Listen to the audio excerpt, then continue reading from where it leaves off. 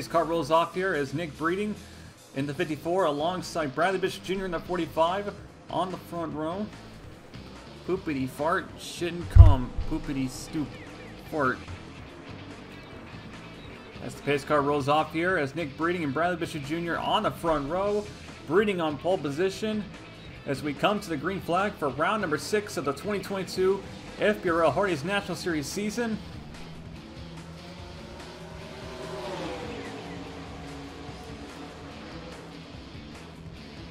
Through turn 1, Nick Breeding immediately clears the 45 through 1 and 2 with Hannah Allen from 3rd place looking for 2nd as she races side by side with the 45 of Bishop. Kev Shear follows in behind in 4th. Shade Eves, Kyle Collins falling in behind them as Nick Breeding leads the first lap of the night here in Nashville. Kev Shear making a move on Allen for the 2nd place position here. Hannah Allen with one of her best qualifying efforts of the season so far, looking to have a really good run tonight as that 94 team has not been performing very well, but Kev Shear, he's not exactly had the best start to the season so far in the 0 car, especially after what happened last week. Running in 2nd place before getting involved in an accident with Diego Yepes and his own teammate Shade Eves. So Shear looking for redemption tonight here as he has now gone quite a bit of a gap to the 3rd place car behind as he now sets his sight on Nick Breeding.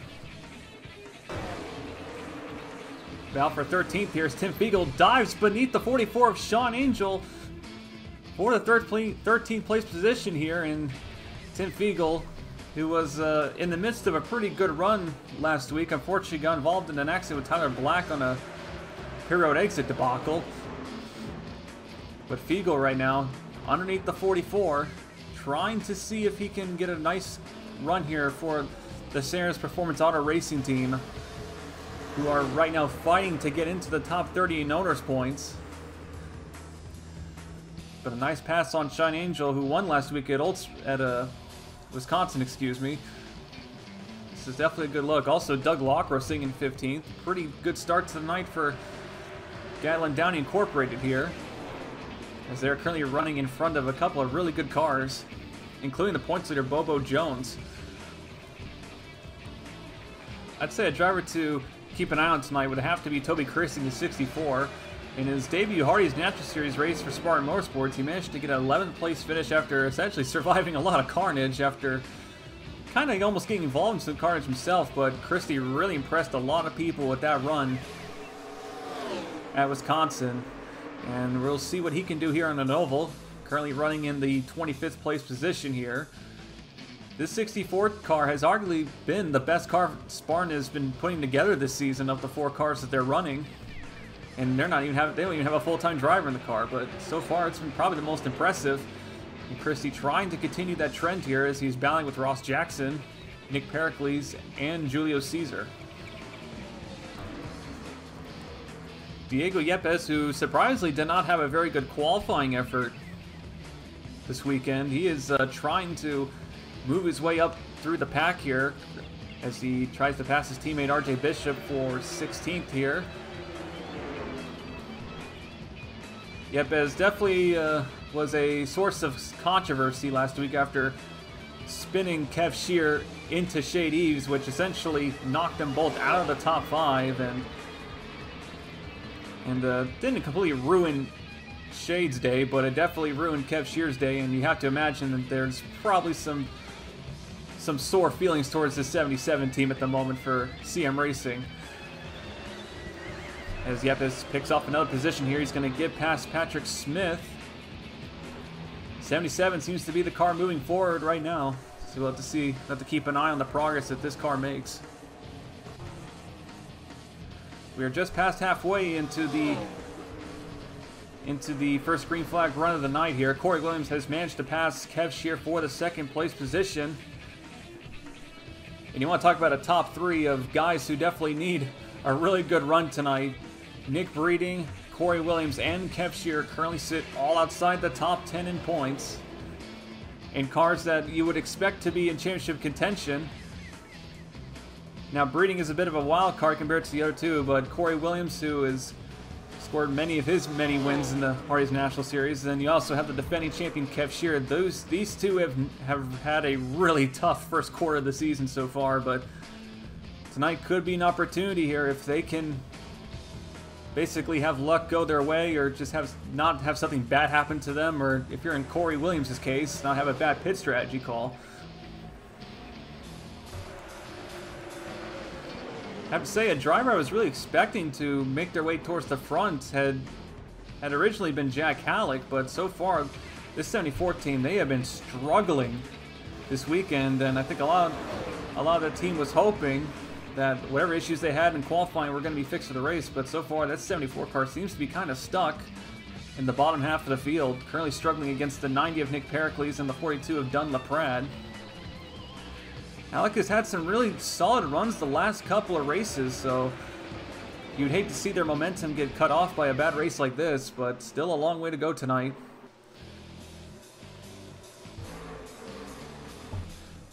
Battle for fourth place here. Shade Eves gets a nice run through 3 and 4 on Bradley Bishop Jr. here.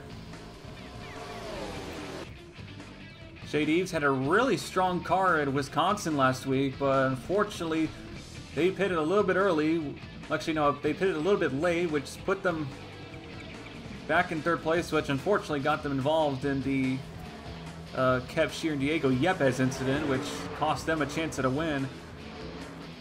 So this 3 car has been pretty fast so far this season, and as it stands, he would actually take the points lead from Bobo Jones if he stays in the position he is now, and Bobo stays in his position as well. So this 3 car looks like they got a really fast car tonight as well. A little further to the back here, Lilith Onyx and Austin Tyler getting into it. Onyx hits the back of the 47 multiple times. All for 39th place position, mind you. Lilith Onyx making her Hardee's National Series debut. Austin Tyler made his debut last week. Was actually kind of running pretty well, I think it's considered, until he got involved in an unlucky accident. But Lilith Onyx definitely not making friends to start off her Hardee's National Series career here.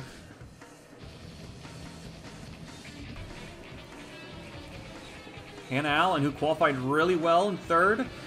We saw her get up to second place, passing Bradley Bishop Jr., but ever since those first 5 laps, this 94 car has just dropped. And within 25 laps, she has fallen from second to 18. So Hannah Allen really struggling here in the mid to late run as we are approaching green flag pit stops. Let's see if this 94 team can make a big swing at the setup, because I got a feeling they're just going to keep dropping it if they don't make a change soon. Side by side for 25th here is Ryan Reed and Julio Caesar battling here as Reed dives beneath the 74 of Jack Halleck.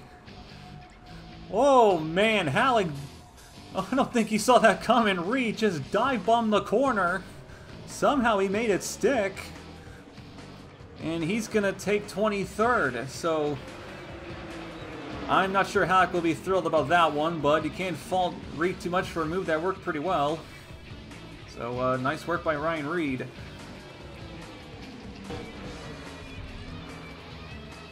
We're about to start the first green flag pit cycle here. Corey Williams has caught the 54 of Nick Breeding. But Corey right now, he's kind of maintained this gap behind Breeding for the last couple of laps. So I think the 14 team, I think they're just biding their time. Not wanting to risk too much of a battle here right before the pit cycle. So we'll see how this pit cycle shakes out here. Hannah Allen comes to pit road. She's going to kick off the pit cycle here.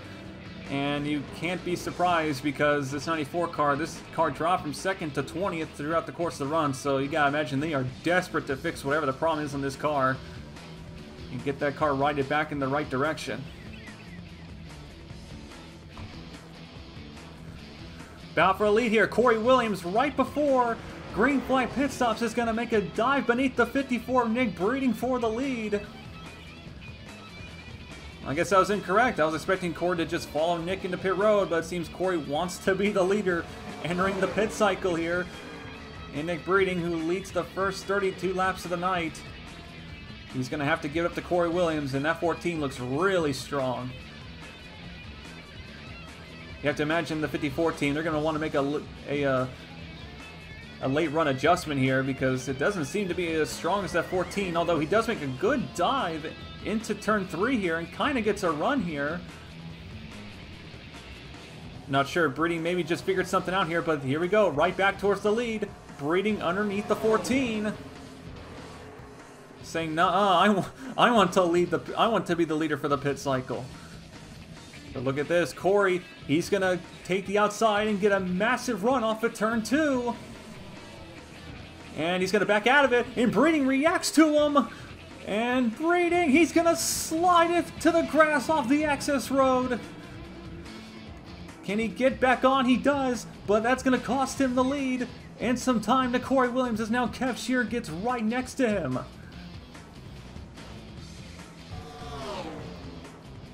Gatlin Downey is going to stay out an extra lap here in the 12 car. We're looking at roughly about 2 to 2.5 seconds of tire fall off throughout the run. So Downey going to try and see if one extra lap will be the difference to get a better late run speed car. He comes to pit road. Toby Christie and Sebastian Kukulon also as well decide to stay out one extra lap.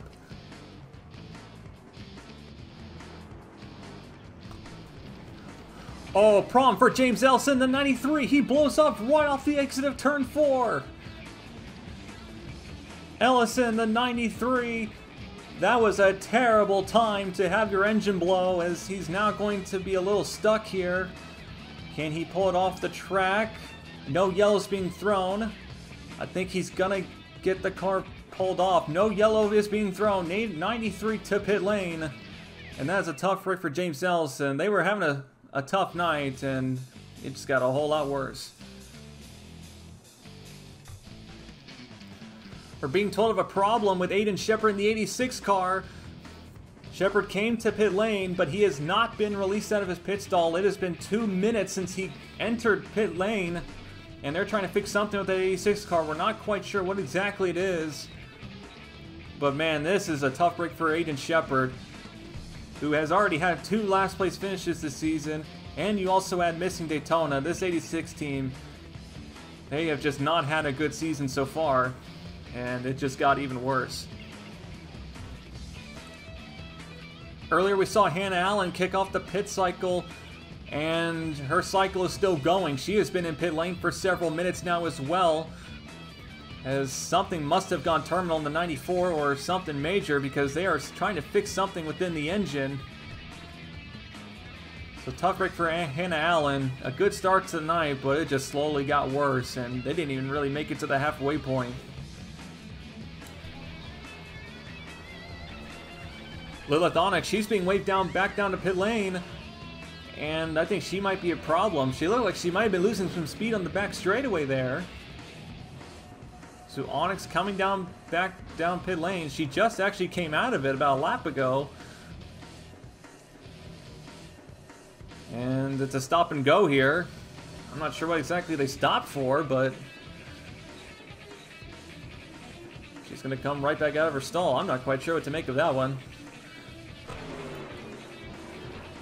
Lilith Onyx, she's come back down. She's came back on the track, but something I think is wrong with that 21 car. She is really slow on the straightaways. And she's costing Ryan Butcher time, and oh my goodness gracious, Kyle Collins almost just had his life ended again right there. And Butcher still stuck behind the 21, and Butcher, ooh, that was not very... Yeah, that was close.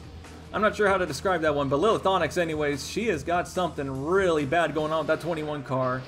We're being told it's a fuel pickup issue, and that might be the end of her night.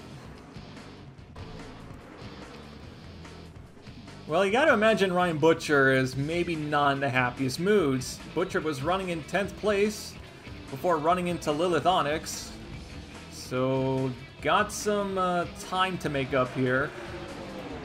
But that 88 seems to be pretty fast. I don't think that slow up really hurt his car, but patience is definitely out the window for this 88 team. And they've got a pack of 3 cars in front of them.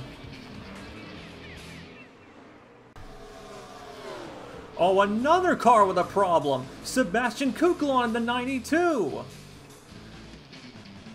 We're being told it's a tire problem again. Sebastian Kuklon, who on the last lap at Wisconsin had a tire failure while running in the top half of the field, has now had another tire failure at roughly the halfway point of the night. And that's going to put him off cycle. So he's going to have to rely on a lot of luck to get back in this. And for a team that is trying to get into the top 30 Norris points, this is real bad. Talk about someone who had a really bad pit stop and pit cycle. Sean Angel has fallen all the way to 33rd, or 32nd, as he passes Julio Caesar. Not sure what exactly could have happened on pit lane for Angel to lose that much time, but Angel's definitely been put of a bind here. And as you can see, very far in the background, but not too far away, Corey Williams, the leader, is right behind him. So Angel's got some real work to do if he wants to get a really good point stay here. We are just past halfway. Corey Williams has now caught the back of the field here. We have been caution-free so far tonight, despite all the sudden mechanical failures that has transpired over the last 20 laps. Williams now has caught the back of Austin Tyler in the Monster Energy Racing Dodge. And right behind him, Kev Shear in the 0 car, running in 2nd place. Nick Breeding, the pole sitter, has fallen to 3rd, but still keeping in touch with the 2 cars in front of him. Aiden Shepard has now gone back on track, but he is multiple laps down. Bradley Bishop Jr. in the 45, running pretty much top 5 for the entirety of tonight. Looking for a really nice run here. That team needs some points. Luke Martin running in the top 10, which he has been doing for the last several races. This 22 team, they've been very consistent so far this season. However, you have to imagine Luke Martin, after his Truck Series season last season, I think he's looking for some wins. But right now, this 22 team doing a good job. Shade Eves running in 6th place. Sebastian Kuklon has gone back out on track after his tire problem. So he is going to be off cycle, but he does now have the freshest tires in the field as he's going to make a pass on Shade Eves. Quiet night for Noah Hart so far, running in 7th place, but in the top 10. Definitely has to be heartbroken, no pun intended, over what happened at Wisconsin last week. Kind of almost had that race in the bag until a mid-race engine failure. Diego Yepes has climbed his way into the top 10, currently running in 8th place, battling hard for 7th. Kyle Collins and Gatlin Downey battling for 9th place as these 2 cars round out the top 10.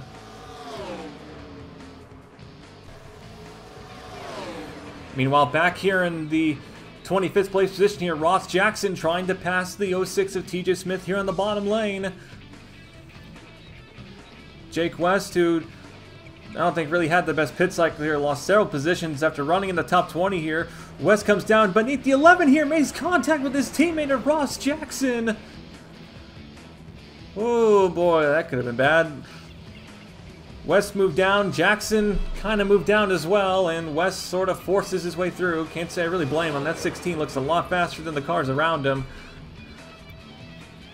As Jackson loses another position here as Dewey Schramm gets past him. Speaking of Dewey Schramm, look at this. Schramm gets past Blaine Saylor here as he moves up into the 24th place position. Now maybe looking at a move on Jake West here. He makes a dive to the bottom here, beneath the 16. Schramm right underneath the 16. Going to try to use the slower 35 of Doug Lockrow as a pick here. Look at Dewey Schramm go. He is moving forward here in this 08 car. And he is going to move into 22nd place here as he gets past Doug Lockrow. That was a nice set of passes by Dewey Schramm. 4 laps ago, he was 28th. He is now 22nd. And Dewey Schramm, I mean, this 08 team for Easy Racing, this is a team that has been fighting their way into this race every single week so far this season. They've had to go through go or go home qualifying every time, and they've been running just outside the top 30, but tonight has been a very strong run for this team, and Dewey Schramm is really showing everybody why he was hired to drive this car. But right now, it is still a dogfight for 22nd place here, as Schramm has got some company. We are coming up on the final pit stops of the night here. Kev Shear is starting to slowly run down the 14 of Corey Williams. Shear seems to have a slightly stronger long-run car in comparison to the 14. But Shear is going to have to contend with lap cars like Corey Williams is doing now as he's beneath the 81 of Major Robinson. Here we go, final pit stops of the night. Corey Williams, he saw the 86 car coming, and that was perfect timing to come to pit lane. Williams did not want to risk getting passed by Shepard, who had the fresher tires. And Corey Williams here got the lead on pit road, left with a pretty big gap, and they're going to try and do the same here for him. This 14 team so far has been on point tonight. Here's the race off pit road here. Corey Williams, he's going to get a pretty good run off of pit lane. And he is going to keep the lead here. And he has gained a pretty good gap on Kev Shear here in the 0 car. So once again, the 14 team putting on a clinic on pit road. And they've given Corey Williams a really good position here to go to victory lane tonight.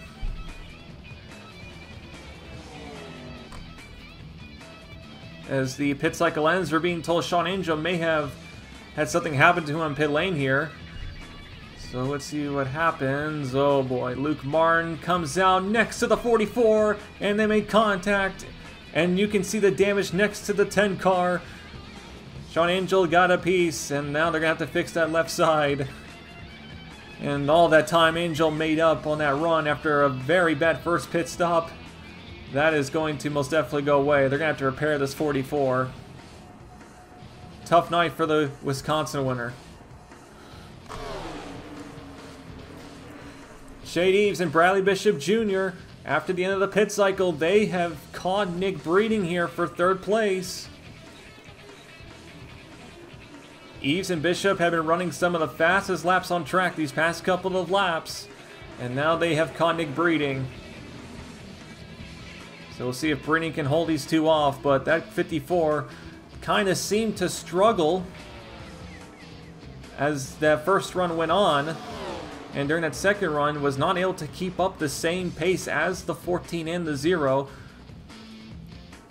As Shade Eves here, look at the run, he gets off at turn 2. That 3 really powered through turns 2 really well, as Nick Breeding, he's now got a fistful of Shade Eves next to him.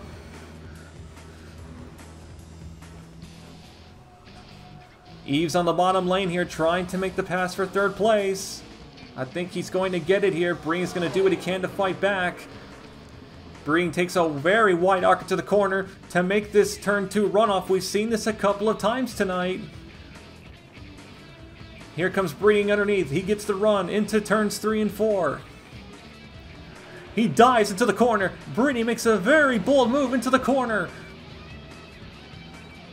Eves around the outside, Breeding a little bit slow off the exit. Traded a very fast entry for a slow exit, and Eves, I think, is going to clear him. No, Breeding gets back underneath again. But just can't get there. Breeding gets a little bit tight off the exit of 2, and that's going to cost him 3rd. And now he's got Bradley Bishop Jr. all over him. 15 laps to go for Corey Williams, who has amassed a pretty decent gap between him and 2nd place here. And he is cutting through these lap cars like it is nothing.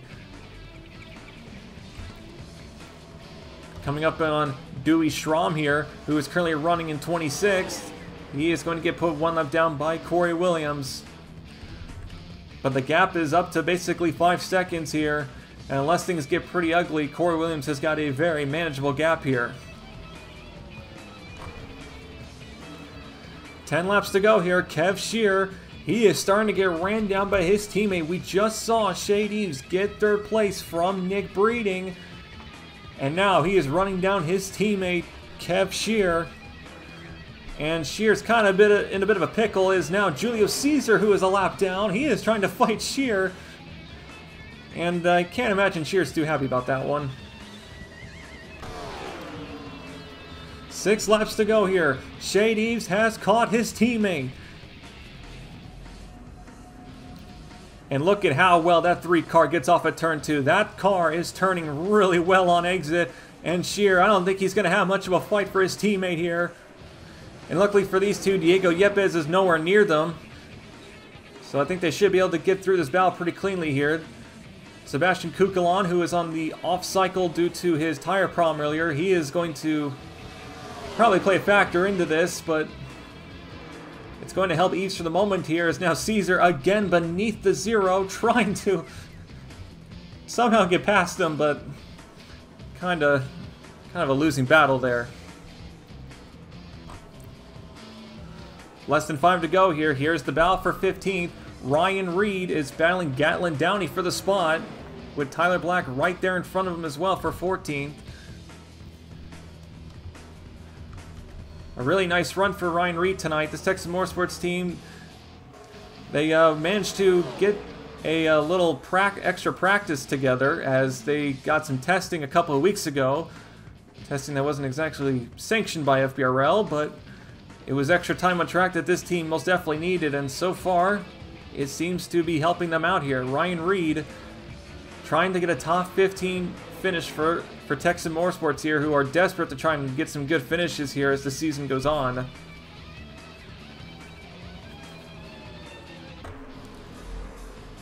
Meanwhile, Corey Williams has passed Tim Fiegel, the 21st place car, meaning that Corey Williams has managed to put the entire second half of the field 1 lap down. And he's going to come to the white flag this time. What a night for Corey Williams in this 14 team. After what has been a very difficult first 5 races of the season, Williams is on point to a very dominant victory, a statement victory even. This 14 team was expected to compete for the title this season. Through these first 5 races, you wouldn't believe it, but with half a lap to go here, Corey Williams looking for yet another intermediate racetrack victory here in the Hardee's National Series. He's going to come through turns 3 and 4. Corey Williams and Curtis Racing are going to go to victory lane for the first time this season. Corey Williams wins at Nashville Superspeedway. A massive win for the 14 team, a very much needed win. And this 14 team, I think they're back and they're ready to compete for a championship.